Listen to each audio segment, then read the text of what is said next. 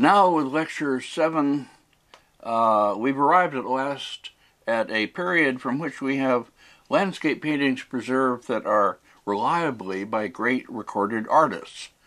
Two of them, which I'll show in this first part, 7a, even signed by those artists. So I can begin to speak now, as I couldn't before, speak more securely about the styles of the artists and whether a certain work is by him or close to him or by a follower. And I can speak about how the followers continued some features of the master's style while not continuing or losing others. Northern Sung monumental landscape stands in my estimation as a high point in the whole history of Chinese painting. And more than that, is up there with Gothic cathedrals and the music of Bach, what you will, as among the great works of man. Whether I can convince you of that in these lectures is another problem. The paintings are not showy, and some people, lots of people, find them at first rather plain.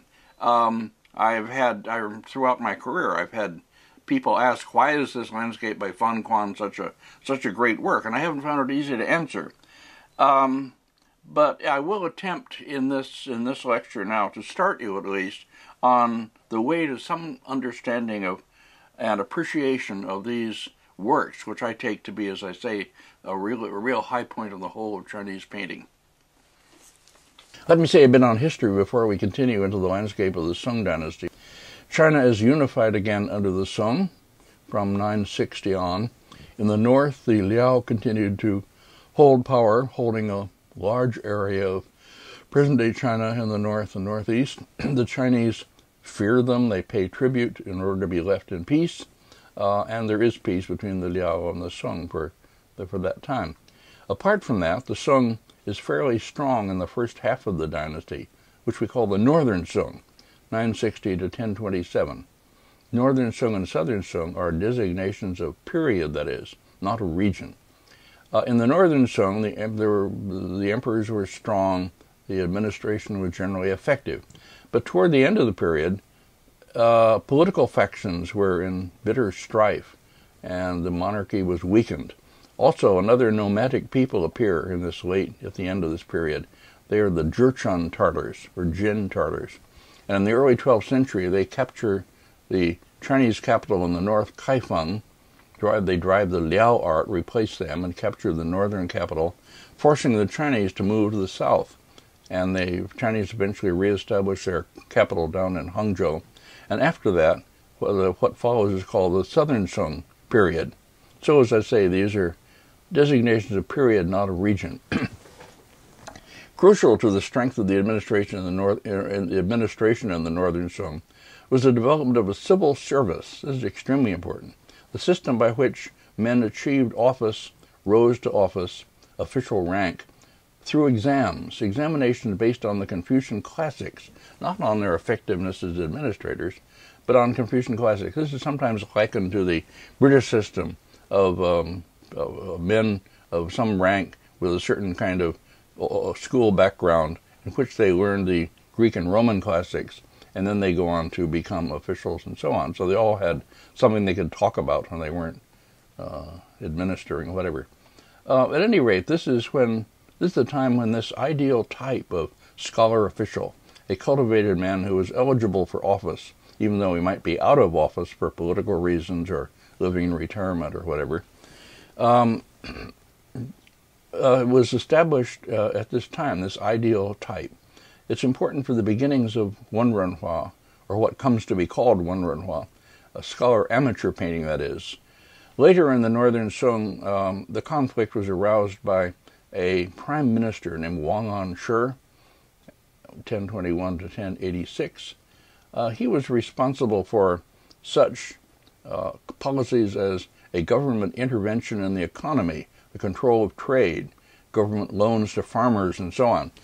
Ideas that sound somewhat like our liberal democratic policies in recent history. There's a lot of argument about Wang An Shi and which side one is on and so forth. But he ran up against an entrenched bureaucracy. Wang's reforms were nullified by a conservative backlash with which the emperor was eventually sympathetic. The famous poet-statesman Xu Daoning, who was very central to the new kind of scholar amateur painting, belonged to that side, the conservative side.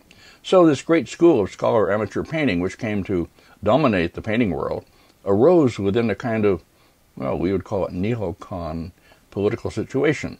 That's only a loose parallel, of course, and I shouldn't push it too far, but there's some truth in it. Okay, another big important feature in the Song, in the early Song, is urbanization, the expansion of cities into the greatest on earth, Kaifeng, eventually Hangzhou in the south. This has to do clearly with the growth of landscape painting. That is, they're interrelated. As the great 11th century landscapist Guoxi was to write, landscape was painted so that people who were kept in the cities by their jobs and their family responsibilities and so on can roam in imagination through the mountains. This is, of course, much like the idea that was behind the essay by Zhong Bing that I discussed in the third lecture, Six Dynasties writer, who talked about re-experiencing the travels of his youth by painting them on his walls. So we're still doing what I call the primary concept of artistic expression in China, in which the scene or the picture of the scene or object substitutes, so to speak, for the real thing, and the viewer responds as he would to the real scene. Also in this period, and very important to this period, is the growth of what is called Neo-Confucianism. That's a foreign term, I think. I don't know what there's no easy Chinese equivalent. Maybe it's no longer used. Maybe it's even taboo today. I don't know. I'm talking in 1950s terms, and here is so much else in these lectures. At any rate, what we used to call Neo-Confucianism, and then there was a whole series of conferences and volumes and so on.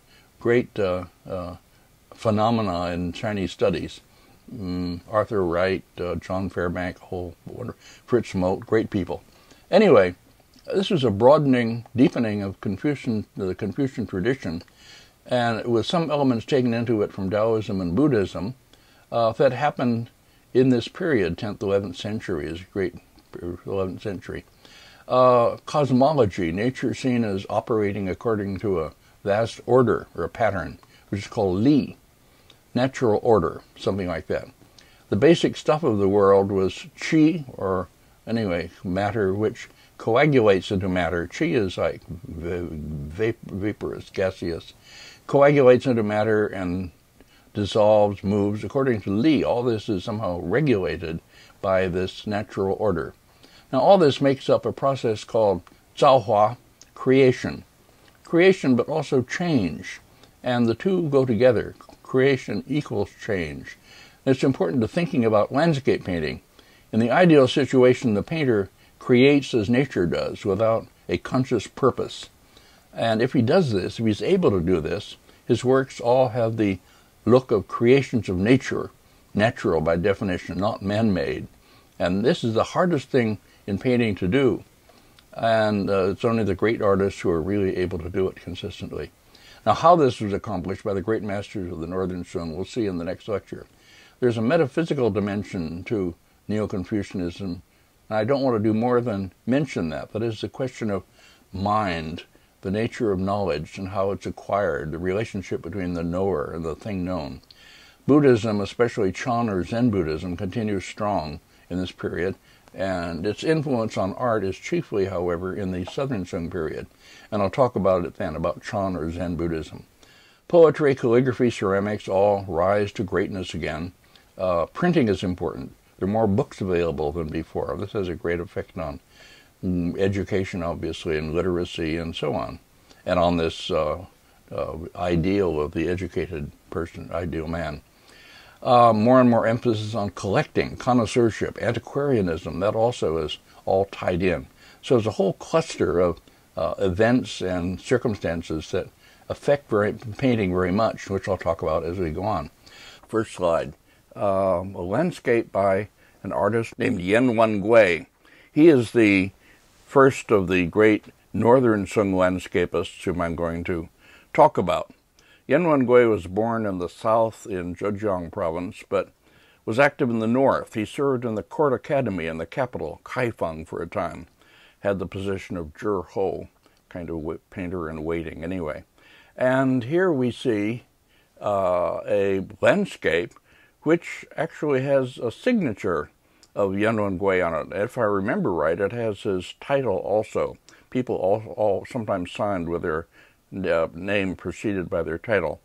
And this painting actually came to Washington at the time of the Chinese Art Treasures exhibition. We studied it, but it was not in good enough condition to be exhibited, so we didn't put it in the show. But we found the signature, and I was completely convinced that it's a genuine painting by Yan Wengui. In my opinion, it's the first painting we've seen that has a reliable signature that allows a firm attribution to a particular artist. So it's all the more remarkable that the painting has been pretty much ignored by most Chinese art historians. This is strange. Lure publishes it, and Seren does, I think, but it hasn't been much noticed, and it's not in the main books that we use. Anyway, okay. Now here is the two slides of the whole painting.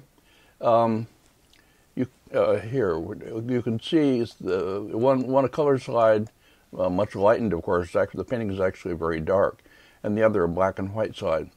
Now you can see a landscape type that we already have seen examples of, but examples attributed to earlier artists, which I think are probably really Northern Sung.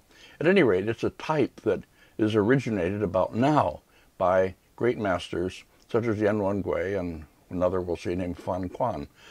Well, it's built up, as you see, from landscape forms into a very impressive composition dominated by a central peak. This is typical of Northern Sung hanging scroll landscapes. Now what is new about this picture then? There's new among the paintings we've seen that are reliably of their time. Well, for one thing, there's a great reduction in variety. The forms, there's much more repetition of forms, and a kind of consistency of brushwork throughout the picture, which unifies the whole picture. There is an effect of light and shadow throughout the painting, but no consistent light source. This is generally true of Chinese painting. Shading, as we'll see better in the details. Shading not by graded wash so much as by the application of cun, texture strokes. This is a translation that I think Alex Soper devised for the Chinese word cun, which means something like wrinkles. At any rate, texture strokes applied from the contours inward. Well, we'll see that in details. The contour drawing itself, again we'll see in details, is of fluctuating breadth, thickening and thinning, but rather heavy as it has to be, to make it strong enough to hold up in a hanging scroll, which you have meant to see mainly from a distance. Lots of buildings and figures in it, as we'll see again, but completely subordinated to the whole. They don't stand out as they do, for instance, in the Emperor Minghuang's journey to Shu. It's not a picture that has a lot of entertaining detail, which you look at little by little.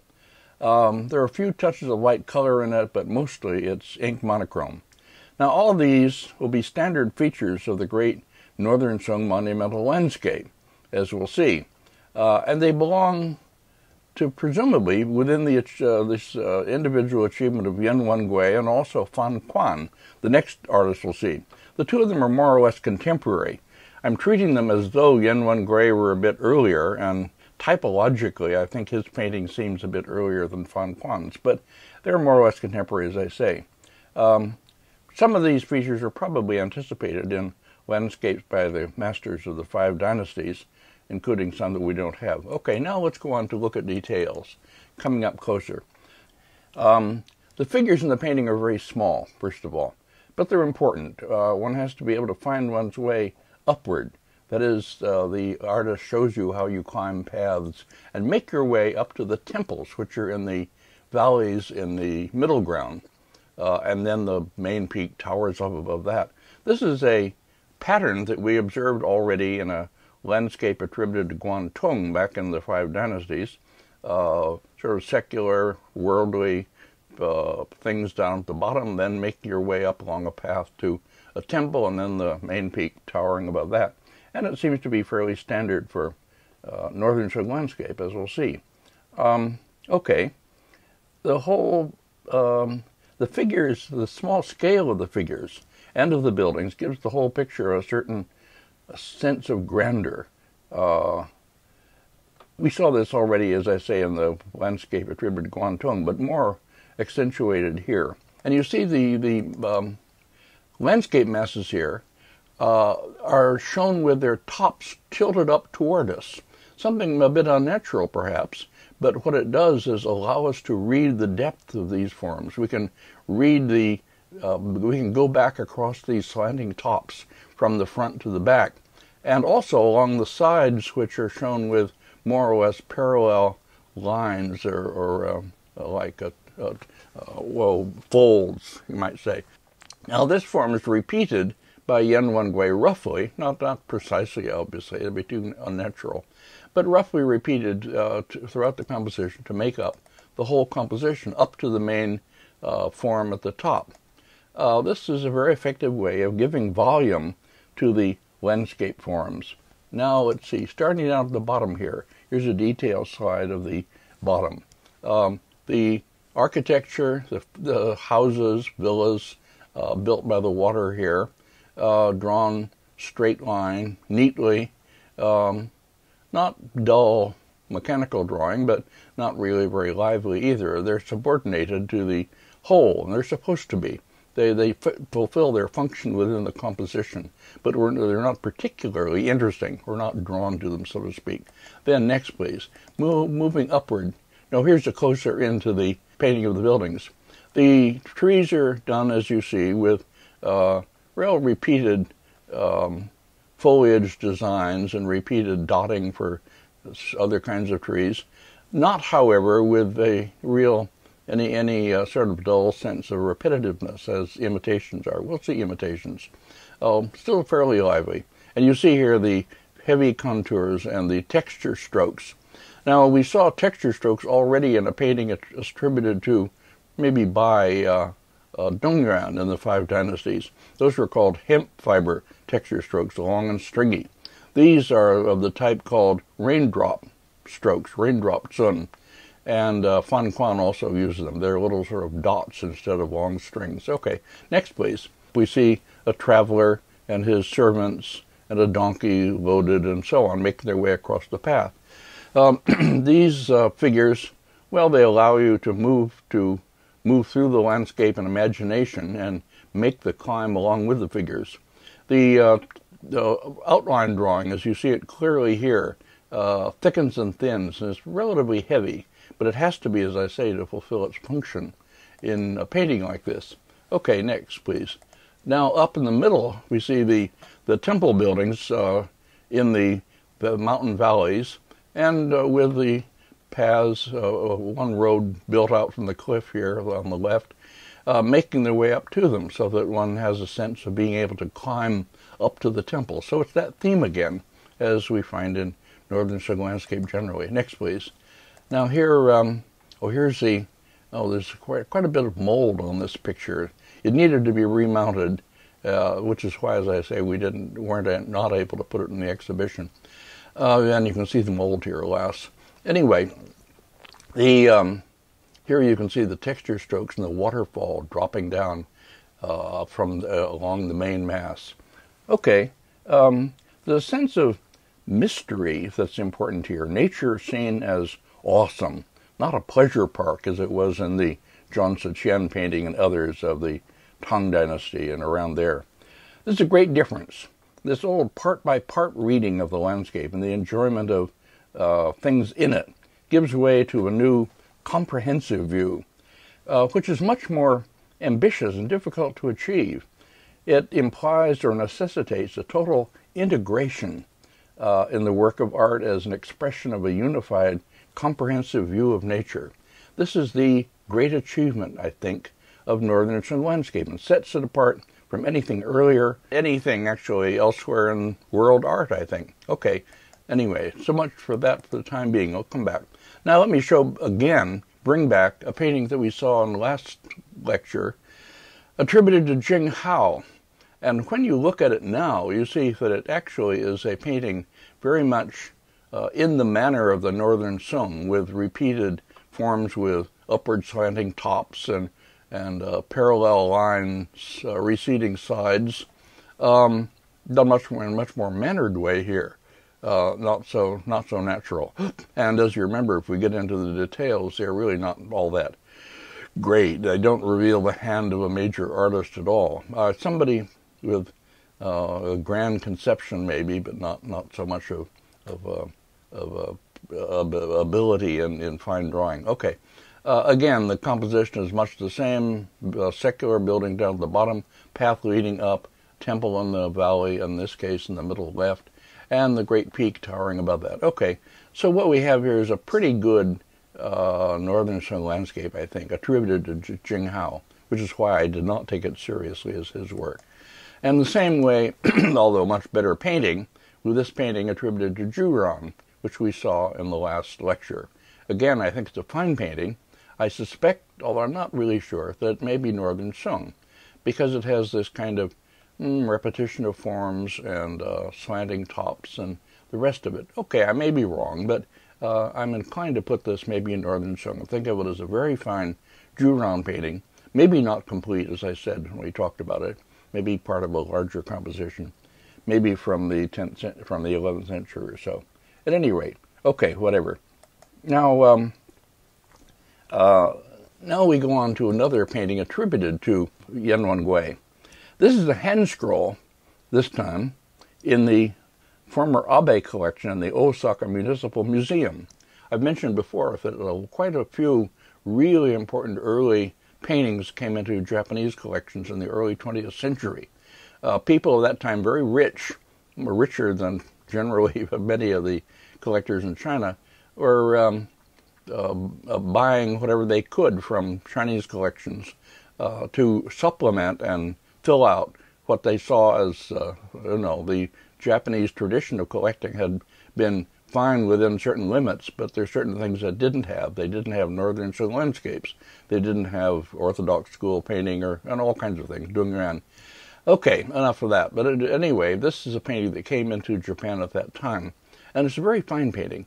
It's a hand scroll. This is the first half or so of it. We'll see the second half in a minute. It's painted on paper.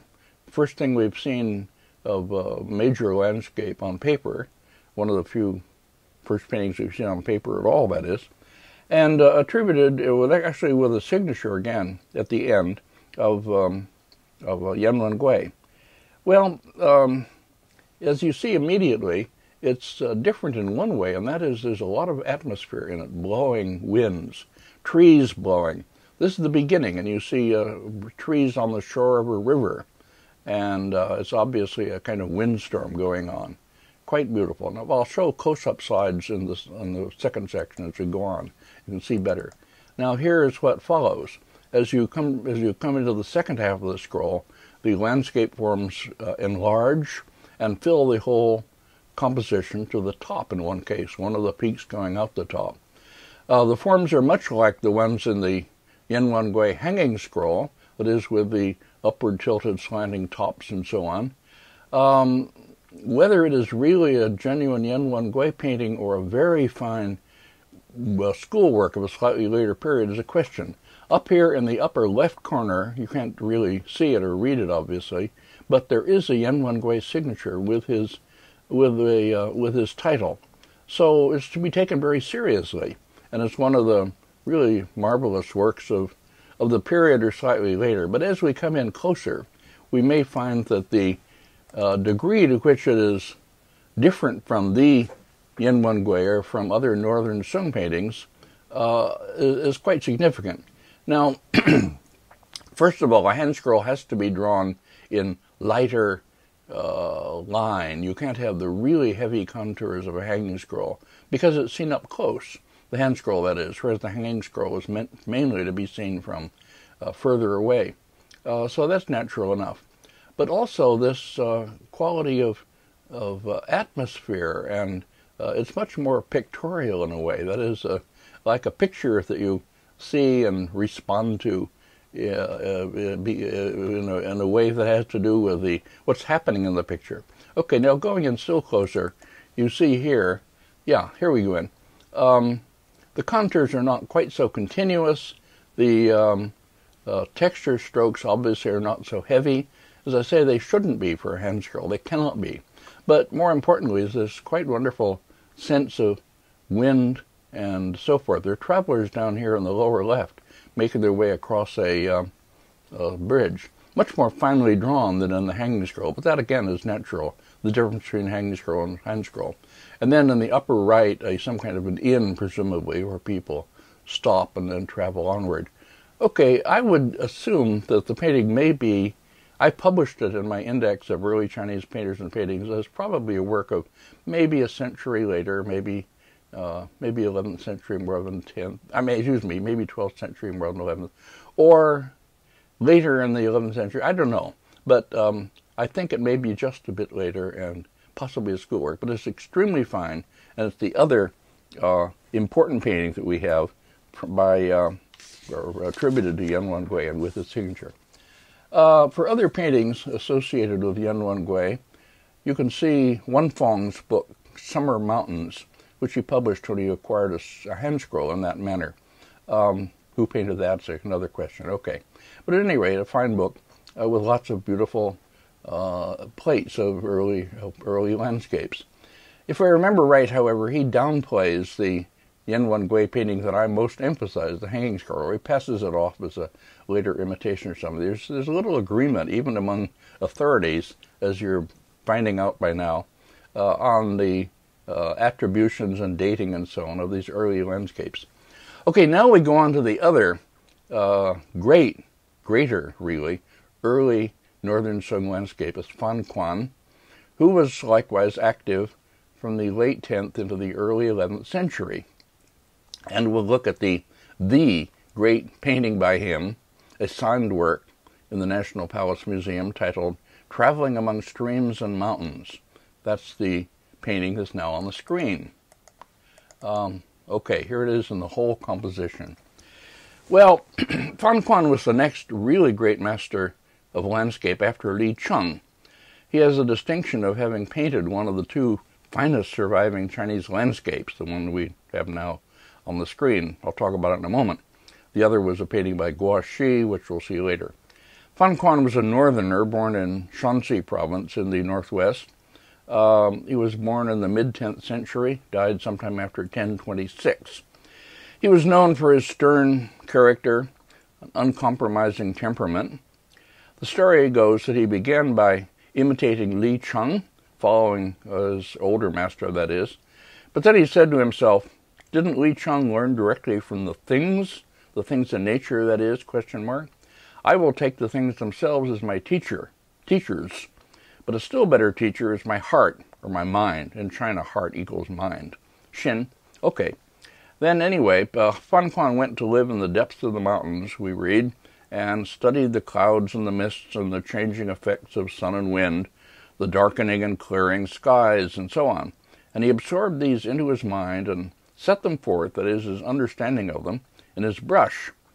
And, quote, somebody writes, and such were his cliffs and gorges that they instantly make one feel as if walking along a path in the shade of the mountains. And however great the heat, one shivered with cold and wished for a covering. Therefore it was commonly said that Kuan was able to transmit the spirit of the mountains, end quote. Well, this is essentially the same concept of artistic expression that we saw already in the essay by Zhong Bing, way back in the Six Dynasties period. That is a concept in which the painting substitutes for the real scene in evoking the same kind of feelings that the real scene would evoke. It's much elaborated and updated now so as to reflect the greater achievements that are now possible in landscape painting. Well, the painting before us fulfills completely the expectations that are built up by these writings.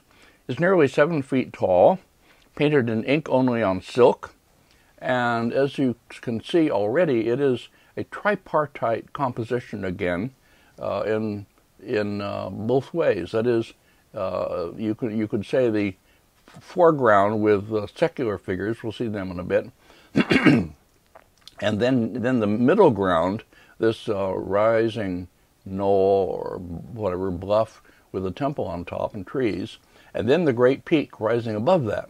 But it's not the same simple 1, 2, 3 as we've seen. But okay, but I'll talk about that. Then in the other way, the main mass in the center, and then separated from two lesser masses at the right and left by a waterfall and by a ravine. Okay, so it has that symmetrical tripart composition. Now, whether the painting is later than the Wengui painting, it's not clear. They were, as I say, more or less contemporary. Whether that's true or not, it represents a huge leap upward, so to speak, a sudden jump from the small foreground, middle ground forms to this massive bluff. The distance is less at stake here than height and bulk. Again, this device is used of having a top of the main landscape form that slants toward us. This is unnatural. If it's as tall as that, we're going to be gazing up at it. We can't see the top, but the technique or the convention works nonetheless, and it allows us to see this form as having a great bulk, a great depth, and then the receding sides again as before. So this is still the same form. It works.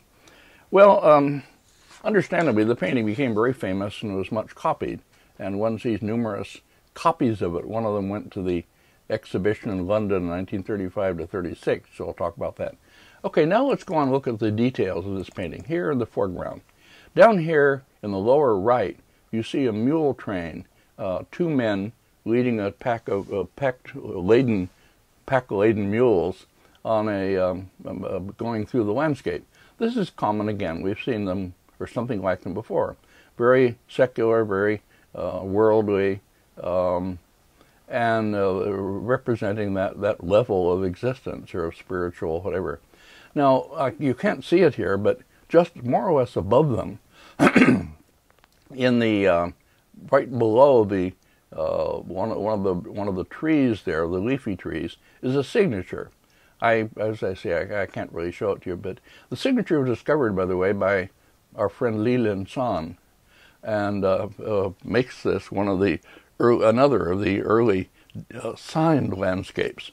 It seems to be genuine, written very, very simple. It's only later that painters begin to inscribe, big long inscriptions on their paintings, boastful and telling what they were doing and what they were thinking at the time and all that. A very modest inscription.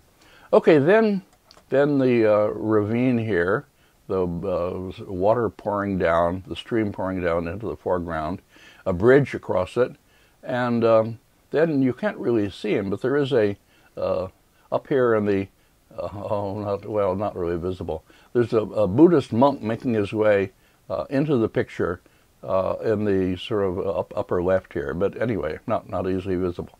And about to make his way over the bridge and up to the temple, which here you can see in the upper right, just the roofs of the monastery or temple seen over the trees. Well, the basic means is much the same. That is, fairly heavy outlines, it has to be, and then texture strokes. Again, the so-called raindrop texture strokes, like little dots, giving texture, rocky texture to the forms, and a certain amount of light and shadow, effects of light and shadow on these rocks at the left, for instance. I wrote a paper called Some Rocks in Early Chinese Painting, which I analyzed how artists from early times on through Kuan and so on, down to an artist named Li Tong, we'll see later, represented rock, gradually being able to represent both the surface texture and the volume of them. Okay, that's another matter. Okay, anyway, here are the middle ground. Now we go on here closer up, yes. Here's the passage with the water pouring down. It all seems, even when you get up close like this, there's nothing that is really unnatural, labored, artificial, simply repeated, as there is in the imitations. It all has this naturalness of, the Chinese would say, like a creation of nature. How this was done is mysterious, but I'll talk later about what the Chinese think was the way it was done. Notice the foliage of the tree here. It isn't. It's repeated leaves, yes, but not simply repeated and bang, bang, bang, bang, copy one after another in a dull way. Okay, then now then, further up, moving up this picture, here is the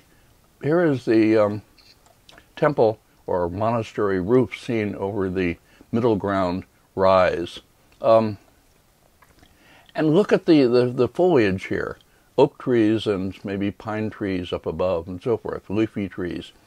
This mass of foliage is really quite remarkable because it could be done, as I say, in simple repetitions. It would be dull and have no visual excitement.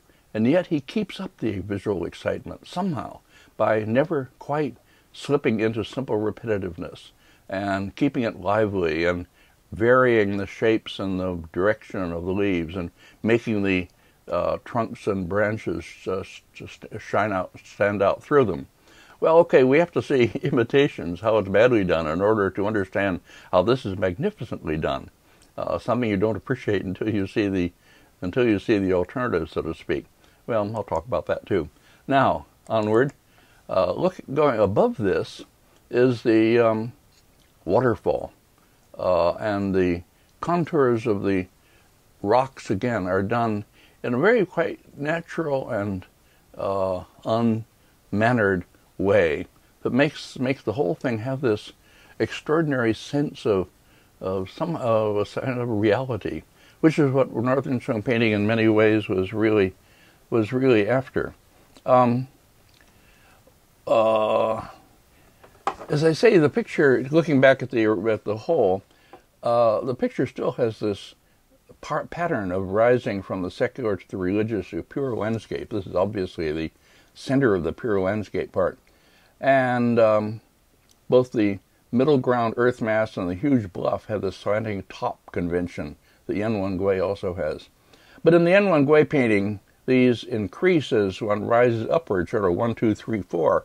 Whereas in Kuan's painting, it's more like 1, 2, 50. Bang! Sudden, breathtaking ascent as this huge, wonderful cliff or whatever it is. Okay, a critic of the time writes about Kuan, quote, "His were true rocks, and old trees rose right up under his brush. If one seeks his qiyun or spirit consonance, it goes beyond mere appearances. He did not rely on adornments, that is, there was nothing pretty in his pictures, and he took no guidance from older masters, but formed his own ideas, working like creation in nature. Therefore he should be ranked in the divine class."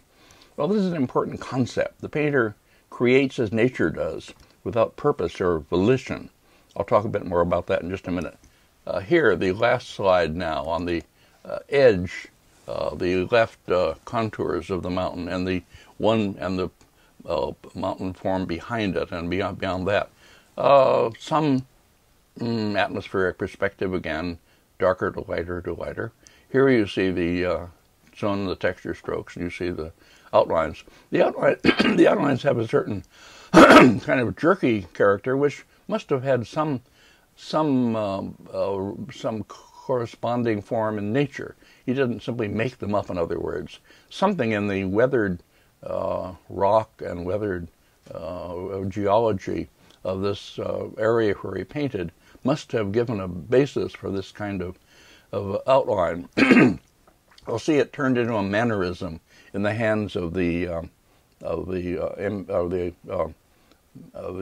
imitators. Well, the point is there's nothing artificial and unnatural in all this. Now, Gombrich's idea, which I come back to, that is, the artist taking the conventions that he inherits and adjusting them or correcting them in accordance with his observation of natural forms, seems to be perfectly well exemplified here. I think really Gombrich bashers, and there are lots of them now, should be sentenced to spend long hours gazing at paintings like this one.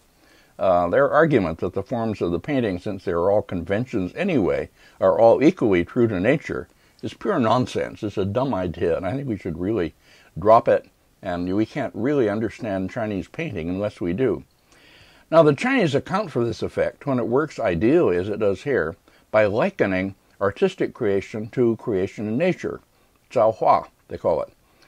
Creation in nature happens without planning or purpose. Nature doesn't have any purpose. So everything in nature looks by definition natural. Whereas the creation of a person, an artist, a human being, cannot ordinarily escape looking man-made. Only if the artist can somehow attain the state of mind that eliminates purposefulness will he create as nature does and transcend artifice and achieve this rare effect of naturalness or rightness. This is a profound idea, I think, which we shouldn't pass off too quickly as incompatible with our own thinking about art. It's a basic to the great achievement, I think, of Northern Sun landscape. Okay, now, let's go on. Here's another painting ascribed to Kuan. This is the one titled Sitting Alone by the Stream, also in the National Palace Museum, reproduced by Suran and the Possessing the Past book. This was in the 1996 Possessing the Past exhibition at the Metropolitan Museum from the Palace Museum in Taipei. It replaced the real Kuan when that and other great masterworks had to be withdrawn. Originally, the selection is done by Fong, and people at the Palace Museum had included these great masterworks. But there was a real protest in Taiwan from people who complained that here the foreigners were getting to see all these great early paintings, whereas they weren't very often shown to us. They were not exhibited all that much at the Palace Museum. So there was so much political protest that some of the great paintings had to be withdrawn and replaced. And this is the Kuan that came. Excuse me. Well, it is an impressive painting. At the time, way back, before we were able to see these paintings in the originals and make great slides and so on, this painting was seen as equally important to the Kuan by some. I remember Max Lohr saying that this is in some ways a more impressive painting, really, a more dramatic painting, certainly, than the real Kuan. But when you come in to look at details of it, you realize that this is very definitely a schoolwork and very definitely inferior to the Kuan. Now let's put it off the side and look at the series of details next to it. Now, here a detail from the foreground. Now, okay, the buildings are drawn all right in this sort of heavy parallel line manner that is okay for Northern Sun landscape. But look at the trees. This is what I pointed out Kuan did not do. Kuan is vastly superior to this. This is an artist who starts with a pattern and continues the pattern until he has filled his space repetitively. You cannot really read the structure of the trees or the different kinds of foliage or anything. It's largely space filling. While this detail is on the screen, let me point out another important difference between this and the real Kuan. Under the trees in the lower left, we see two people, maybe a man and his servant, sitting on the edge of the water. And the man is gazing out over the water. This is the source of the title. He is the one sitting alone by the stream. And what he is doing is gazing at the landscape, admiring it. Later in this lecture and in the next, I'll develop the idea that representations featuring somebody looking out over the landscape or enjoying the landscape belong later. None of the figures in the Wengui painting or the real Kuan, or in a scroll probably by an artist named Xu Daoning that we'll see in a bit, none of the people in those is going to stop and look at the scenery. And that in itself indicates here, I think, a later date for the picture. I simply call attention to this detail now, and I'll develop this observation as we go on in relation to other paintings. Now, next slide. Here, going up and seeing some of the rocks. The light and shadow is dramatic, more dramatic than the real Kuan. But it's a drama achieved, I say, at the expense of any effect of real naturalism or truth to nature and so on. And here again, the trees have the strong contrasts, light against dark and so on. And look at the patterning of the bare tree in the upper right here. That's simple. Let's say you learn a pattern and you repeat it until you're finished. Well, it's an impressive painting, but in a much shallower way. Next, please. Here, further up. Now you see the contours. We saw just a bit ago the real contours of the Kuan painting. Now you can imagine how a school artist, an artist who learns the Kuan manner, learns how to do that, but then turns it into something. Look here in the middle upper, a whole series of little arcs the artist moving the brush, that is, in a series of arcs to make a series of pointed, a line with a series of little pointed things sticking out, and also on the form to the right here. This massive rocky form seen on the right ends below, as you see, in a kind of just trails off into an earthy bank, which is a kind of weak ending for something like that. And then here's the peak. Well, this, I say it's impressive. Sudden light and dark shading differences. The artist learns all the conventions, such as the slanted top and this kind of stubby foliage or whatever that covers the tops of Fan Kuan Mountains. But look at the contour again on the left here, upper left.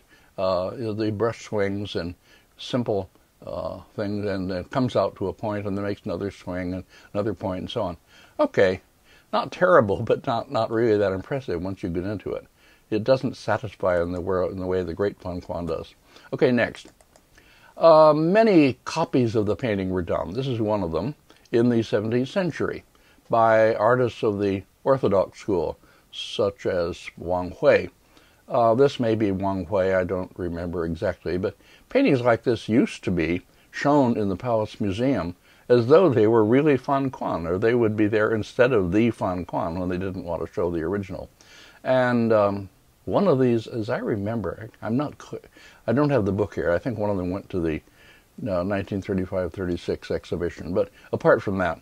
But you can see what is lost here. This is a 17th century rendering, and all the grandeur of the original is lost. The scale is different, everything is different. Okay, skip that. Now we go on. There are many fine works of the Fan Kuan school around. Works of some importance. I don't want to put them down and say they're, without value, simply because they develop mannerisms that distinguish them clearly from the great Fan Kuan painting. This is one also in the National Palace Museum, a snow landscape, or a winter landscape anyway. And you see that this receding top, the convention of the receding top with all the stubby foliage or vegetation going back along the top, which you read upward, has been exaggerated. It generally is elongated in the imitations or the schoolworks. And as before, we have secular figures and travelers and so on down below, and we have a temple in the valley, in this case in the left, middle left here, and so forth, and a recession on the right. Well, the conventions, but very different. But strong painting and interesting and worth having.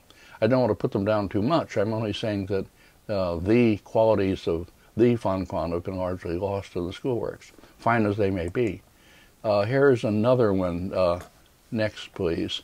This one, I think, is former Crawford collection, now in the Met. And again, you can see some of the conventions of Fan Kuan. I think this is a Fan Kuan attributed picture, yes, and bare trees down below. But this is the kind of composition that is asymmetrical, recession along one side, a path going back there, and the rise of mountain forms on the other side. But more elaborate, more broken up, not this grand unity of the Fan Kuan. Next. Now this painting is interesting. This is this is a Fan Kuan attributed painting in the Tianjin Museum in China, and it actually has a Fan Kuan signature somewhere down among the trees. There's some problem with that signature. It gives him a title he didn't have or something like that. I don't remember that clearly. But at any rate, it when it was sort of discovered and first published and reproduced, published and exhibited, the Chinese on the mainland were, exultant. Here was their Fan Kuan to match the great one they had lost. Generally, I'll talk about this at some point along the way, the great hanging scrolls in the imperial collection went to Taiwan. They were all packed up and shipped off to Taiwan, and they're there now, hanging scrolls. Some of the hand scrolls, smaller pictures, and albums, on the other hand, were taken out of the palace by the last emperor, Puyi, and his brother, and taken to Tianjin and eventually up to the northeast at any rate, and were scattered and stayed on the mainland. So the mainland has many early paintings in hand scroll form. Some of them went to Japan, like the Abe picture. On the other hand, the mainland people are lacking in great hanging scroll compositions. Okay, when they found this one then, with a Fan Kuan signature, they were, as I say, very happy. Published it as though it were the real thing. Okay, I can tell an interesting story about this.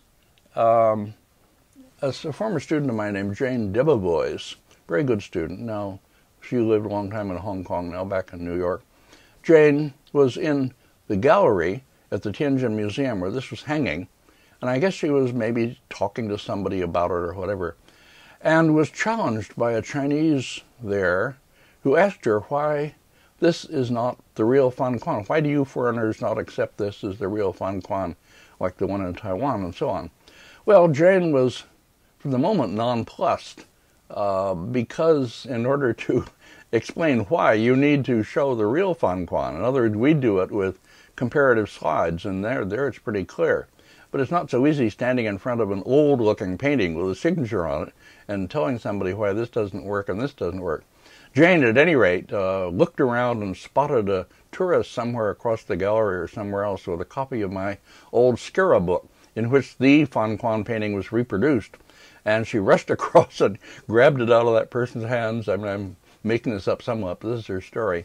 And came back and was able to open it and show the real Fan Kuan and give her a lecture on why one was and one wasn't a great early Northern Song painting. Anyway, okay, it's not a bad painting. It's just a schoolwork.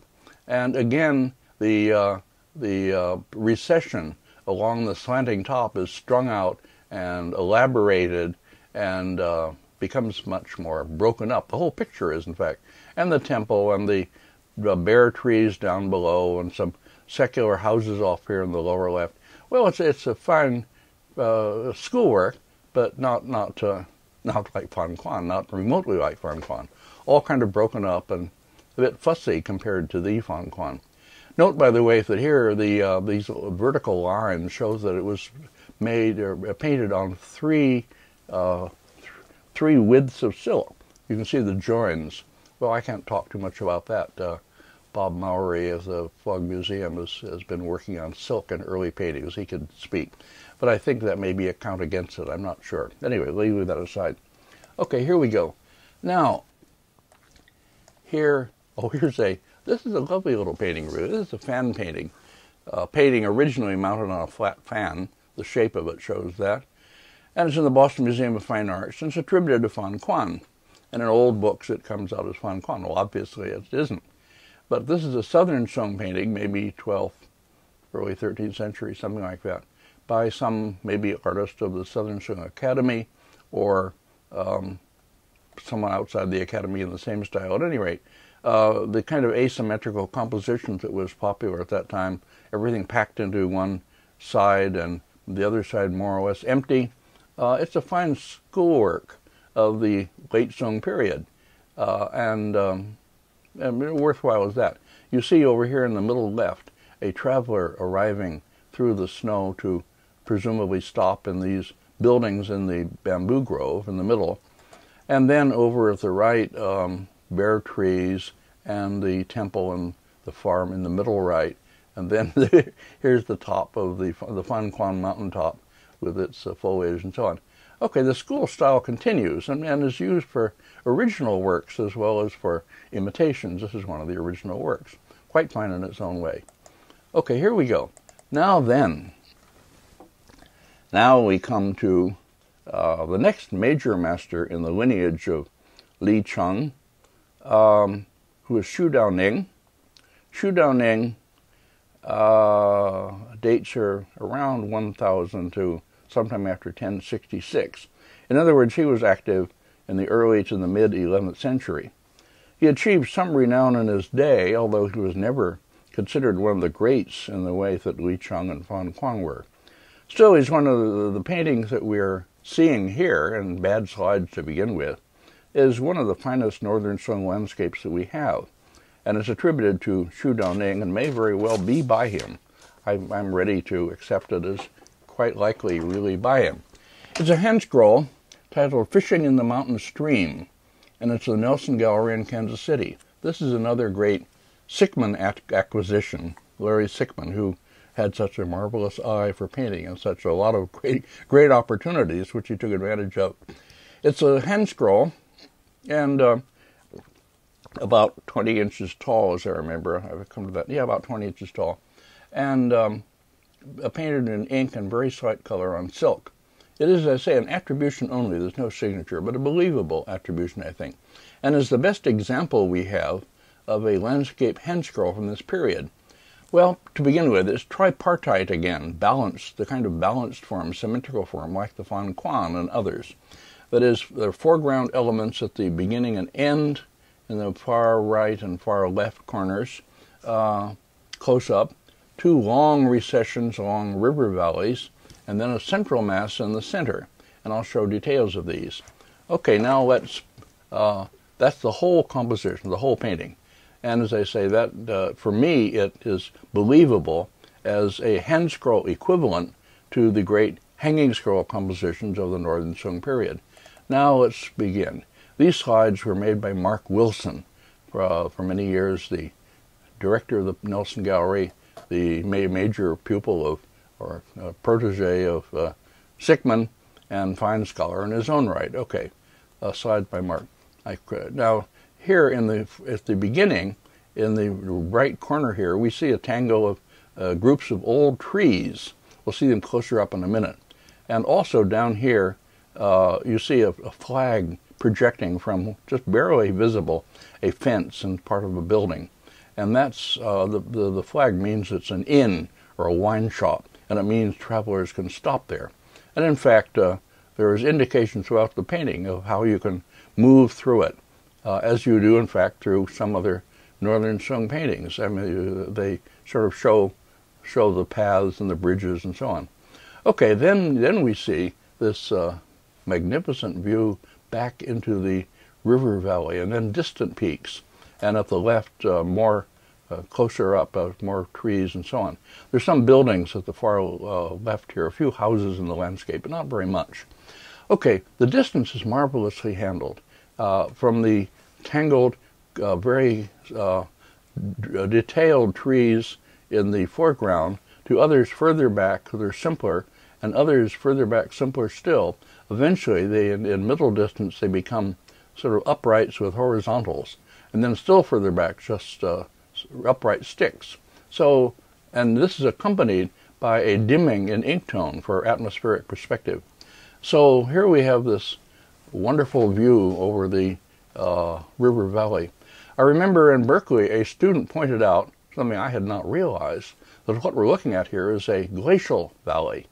That is, valley sort of scooped out, rounded out by by packs of ice coming down and pushing through the landscape, like Yosemite, in other words. Well, I hadn't realized this, but in these landscapes generally, they're true to nature in the sense that there is usually going to be some geological truth behind them if you can only find it.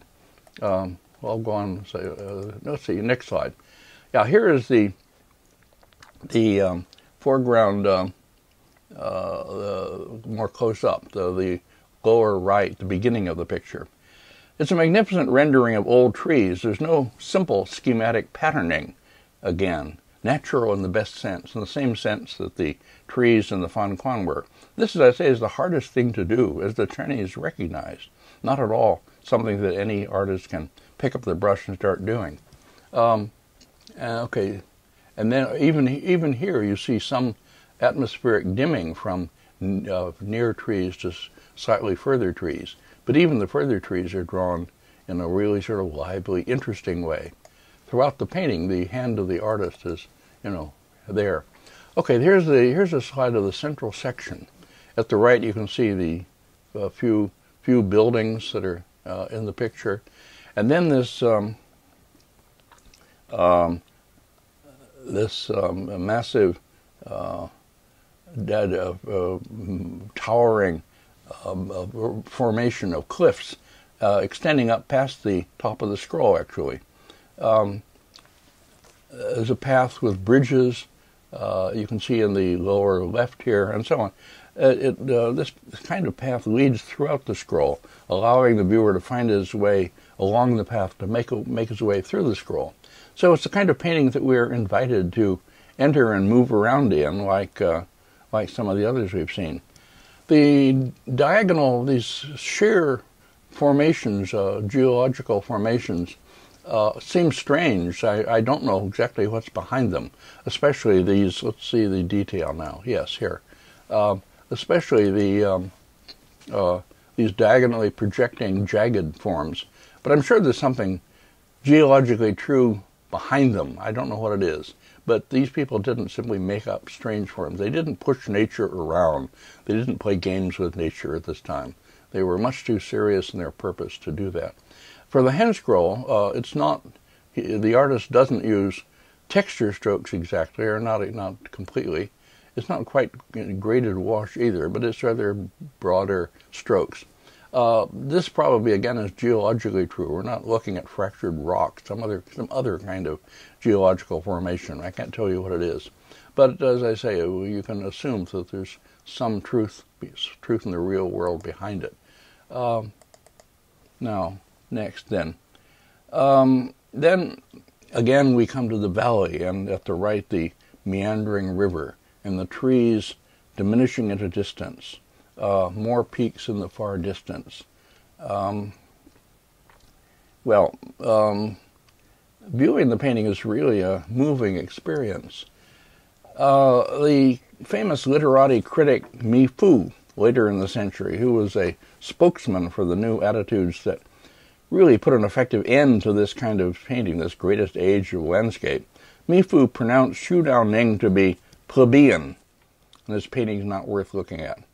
Well, the profound wrongness of much of scholar-amateur schools, their self-serving rhetoric, is something we're not just now coming to realize, I think. At least some of us are. This kind of painting was totally beyond their abilities, so they derided it. They said it, isn't really worth doing. We'll talk about that when we come to talk about the literati painting school in the next lecture. Well, it's like some critics in the 20th century. I remember a French artist in the 1950s, I can't remember his name. He was famous then, but sort of faded away now. Anyway, he announced that he wouldn't walk across the street to see a Renaissance painting. Well, you can see which side I'm on. There we go. Okay, anyway, great Xu Daoning. Now, here's the last section. There's a little bit cut off the bottom. We don't see the whole thing. Somehow the slide doesn't take in the entire painting. But you see here the path making its way across the painting, and in the middle here, a traveler on a donkey and his servant carrying the luggage. And then beyond that, again, this really magnificent view into distance and the further peaks, all completely natural. Nothing of the man-made about it, nothing that is obviously man-made.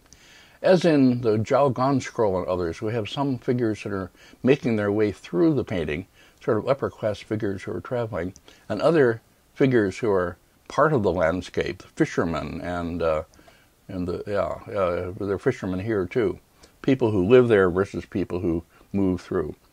There's a wonderful spaciousness about the whole thing, a sense of clear, cold air. It makes you think of moments you've spent in places like this. Anyway, depending on your experience. Here up close are the fishermen in boats. This is the part that wasn't shown in the slide I just had, but it's a detail.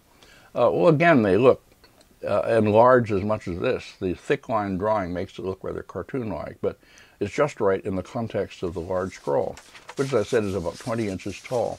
So, also you can see here the ripples in the water, drawn with great sensitivity and with, again, total absence of pattern and simple repetition. It's like the foliage in Kuan and so on. The great artist has this ability to draw anything at all and keep it natural and interesting and visually somehow moving. Okay, no simple repetitions. Now here at the end of the scroll, now here you can see pretty much the end. There's a touch of the anecdotal here at the end. The merchant waving his staff, trying to trying to drive his stubborn donkey into the boat so he can take it across the river, and his servant and the boatman and so on. Okay, this is, just say, anecdotal, but it doesn't detract really from the grandeur, the profound seriousness of the whole scroll. Little touches like this. And up above you see the traveler on his mule, and I guess a mule, or donkey anyway, and his servant with the luggage. Okay, wonderful, wonderful painting. Okay, now on to another one. Here, I think we'll see both parts, part 1 and part 2 of the whole scroll. This is another painting attributed to Xu Daoning, this one in the Fuji-e Yunin-kan in Kyoto. This is another painting from our imperial collections that came into Japan early in the 20th century. Barnhart reads this painting, by the way, as Evening Bell from a Distant Temple, one of the so-called 8 views of the Shaoxiang region. I'll talk about them later. He has a theory that much of stone painting, which doesn't carry these titles now, originated as part of such a series. Well, I'm not taking sides one way or the other. I don't quite see it that way, but he could be right. Okay. Anyway, in the middle ground here, where there are tangled trees, we see, indeed, behind the trees, the roofs of a temple, which could be a Buddhist temple anyway. Now, this is the other old scroll attributed to Xu Daoning, along with the Nelson Gallery picture, but in my view, at least, a much, much lesser picture. Mark Wilson, who writes a long and fine essay about the Kansas City scroll in the 8 Dynasties catalog, with lots of quotations from early writers and lots of good information, he, unaccountably for me, accepts this as Xu Daoning's work, and he makes it an earlier work of the artist than the Kansas City scroll. I don't think myself it can possibly be by Xu Daoning, and I'll explain why in just a minute. It's profoundly different in its whole conception, and I think belongs to a different age and a different type of landscape. Okay, how is it different? Now, you see the beginning here with the, again, tall trees in the foreground, drawn indeed in a very convincingly Xu Daoning-like way. That much is okay. But then you see here at the far left in the lower corner, next please, the detail. 2 figures, 3 figures really. 2 scholars with caps, with their staffs and so on, and robes, and then the little boy's servant who ordinarily accompanies them. And one of them is standing here on the edge of this overhanging ledge, whatever, and turning to the other one and reaching out his arm and pointing, saying, look at the landscape, or listen to the Buddhist temple gong, or whatever he's saying. In other words, we have people contemplating the landscape. And this, for me at least, changes the whole character of it. The landscape itself is drawn much more simply. It loses this traversable, complete character, complete world character. It becomes the object of gaze, simplified. We'll see other paintings that exhibit this new phenomenon, and I'll talk about it more. It changes the whole character of landscape, not all for the better. That is, the landscape becomes something that is contemplated, that's to be looked at, not something that you are supposed to enter into and move around in an imagination, not a complete real world, so to speak. And this makes a profound difference. Okay, I'll continue that as we go on. We'll see a couple of paintings attributed to Guoxi in the next part of this lecture, which exemplify this phenomenon too. Okay, next please. Well, here's another painting attributed to Xu Daoning, a hanging scroll in this case, also in the Palace Museum, Dense Snow on a Mountain Pass. This is reproduced in Leur's book and elsewhere, and Leur should not have published this. It has lots of works in Leur's book that shouldn't be there, really. This is another work by Wang Hui of the mid-17th century. This brilliant Orthodox school artist, brought up as a protege by older Orthodox school, Wang Shimin, Wang Zhen. And he can paint in all styles in a way, and he can convince people of that time enough so that he does forgeries. And this is a painting by Wang Hui in the manner of Xu Daoning. Well, it isn't really. And if we think of how people as good as Leur and the Chinese connoisseurs who have shown this and have reproduced it and so on, we realize how recent it's been possible, how only recently has it been possible to develop enough of a sense of what's right for the Northern Sung to realize this is terribly wrong. Look at the detail now. Once you've looked at it for a while, you look at the upper right here. Looks like somebody's foot sticking up into the sky. Well, once you see that, you can't look at anything else. I don't know whether Wengui intended this or painted it in by mistake or what. At any rate, it completely makes the whole thing impossible. But it's impossible anyway. It isn't Northern Sung style even. It's a distorted, strange, and anyway, okay. As I say, Chinese connoisseurship has been very strong for the Yuan and later painting, which they're much better than we are generally. In other words, from the time this course will stop, around the late 13th century onward, they're marvelous. C.C. Wangji Chan and Xu Daoning and others, okay. But for the early periods, they are not so terrific and make mistakes, whereas we make many, many mistakes for the late period. I'm not arguing any kind of superiority, obviously. At any rate, so much for the first half of this lecture. The second half will feature the last really major master within the Northern Sung monumental landscape tradition, that is Guo Xi. And so we stop here.